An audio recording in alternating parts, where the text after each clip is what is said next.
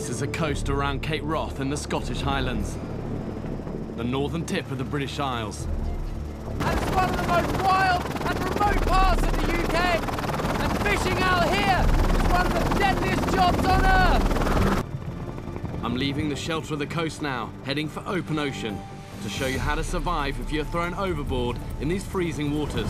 And all I've got with me is a knife, a water bottle, flint, blood, and this life raft. 누가 그 망비장백이냐?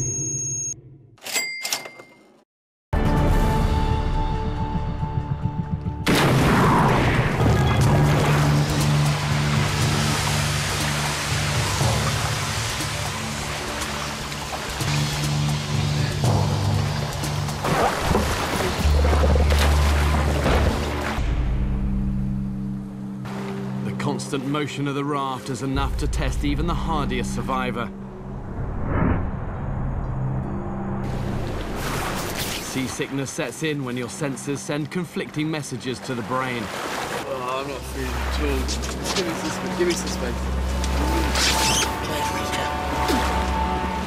This mismatch can cause the ear to send signals to a part of the brain known as a vomiting center. When it does this, it induces sickness and ultimately vomiting. Open the zip a little bit. 이거 뭐지?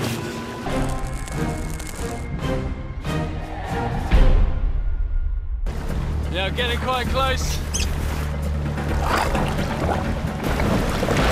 The raft's got me ashore, but I want to keep it if I can. The crashing waves and sharp rocks make short work of it.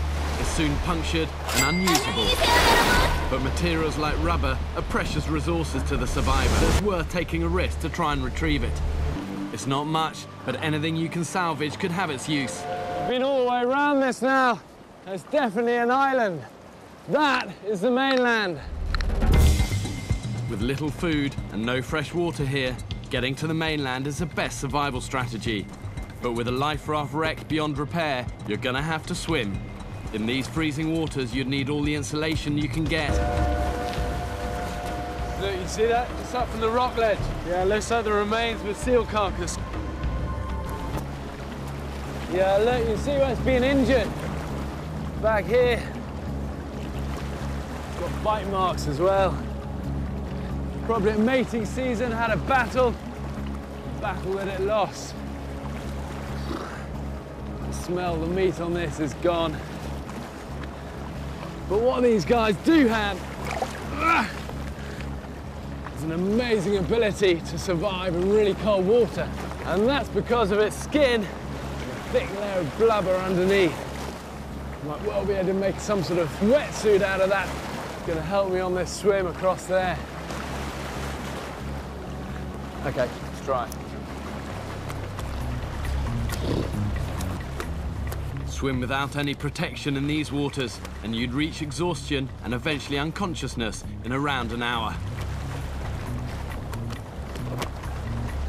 And then you see that whole thick layer full of fat and blubber there. That's what I'm trying to separate from the main carcass. Just get my hand right in there.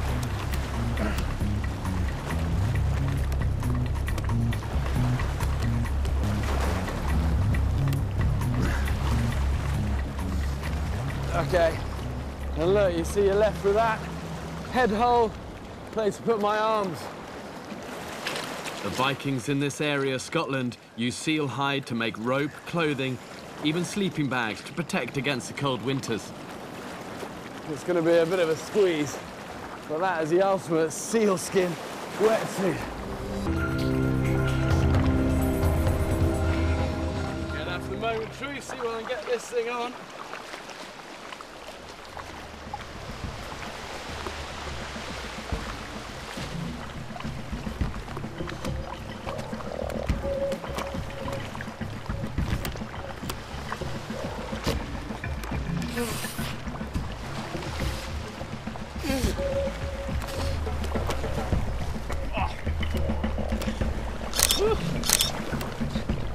Snug fit.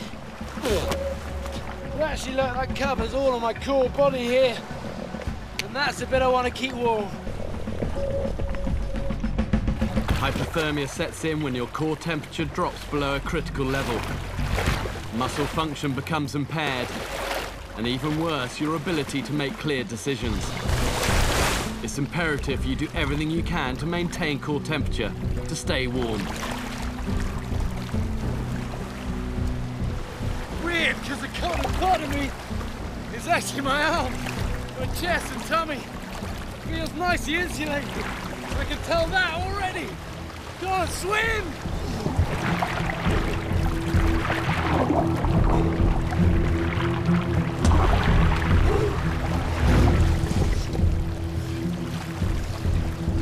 I think I've hit a slack water. There doesn't seem to be much tide.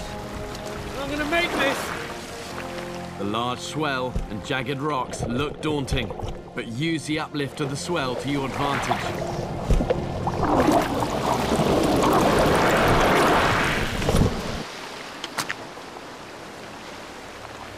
Good job. Seal skin is tough stuff. Getting it off needs just a little care. Well, that did its job. What do you know? Let's go!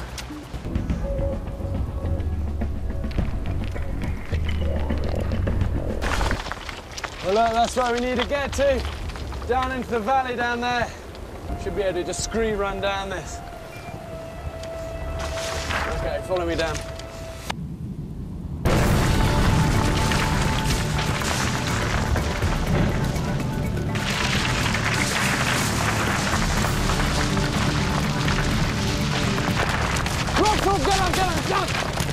하늘에서 정의가 빗발친다.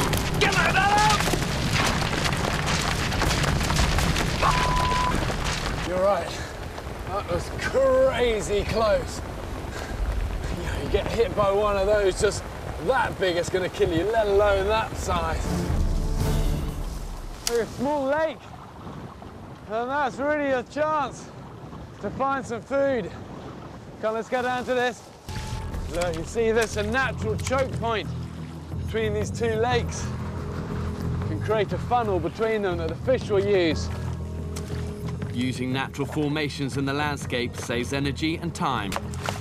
Positioning these boulders across the choke point will force the fish through a narrow entrance.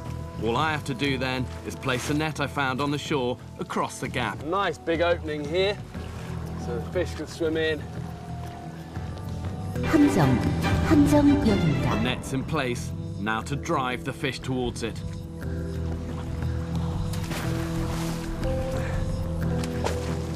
All I'm doing is trying to create loads of mayhem and splash so the fish don't enjoy it. I want to get away from it and swim that way towards the trap. And really, this is just a very simple old poaching technique, catching fish efficiently. Fish efficiently. No pun intended. 입만 벌리면 거짓말이 자동으로 나와. No, this one. Just keep him moving. 자, 지금부터 확인 들어가겠습니다. No. 이게 무슨 개만신이야!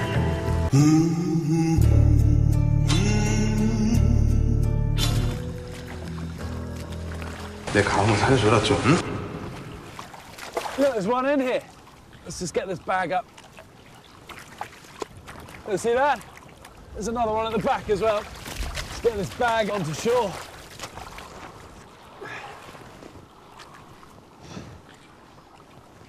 One with... Okay, that's the result, 2 fish. And really, if you're hungry, a little trout like that, it's fine to eat raw, you know. And then take the guts out.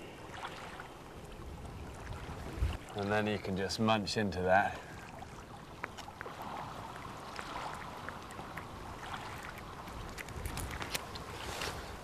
And that's as fresh as you're ever gonna get. Good energy. Oh man, that's good. Well, that was worth doing, eh? Huh. And use all this thistle that I collected This tinder. One of the few good things about this bog is all of this sphagnum moss that you get. It's going to be perfect just to cook this little trout. If I do that, just wrap it in this stuff, when it cooks, it's going to keep all of the good fats and the moisture in the fish and not burn it off.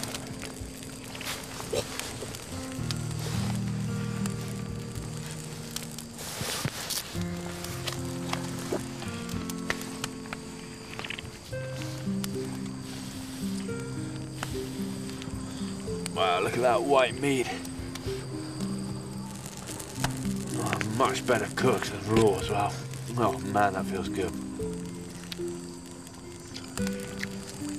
Warming, nutritious, and tasty.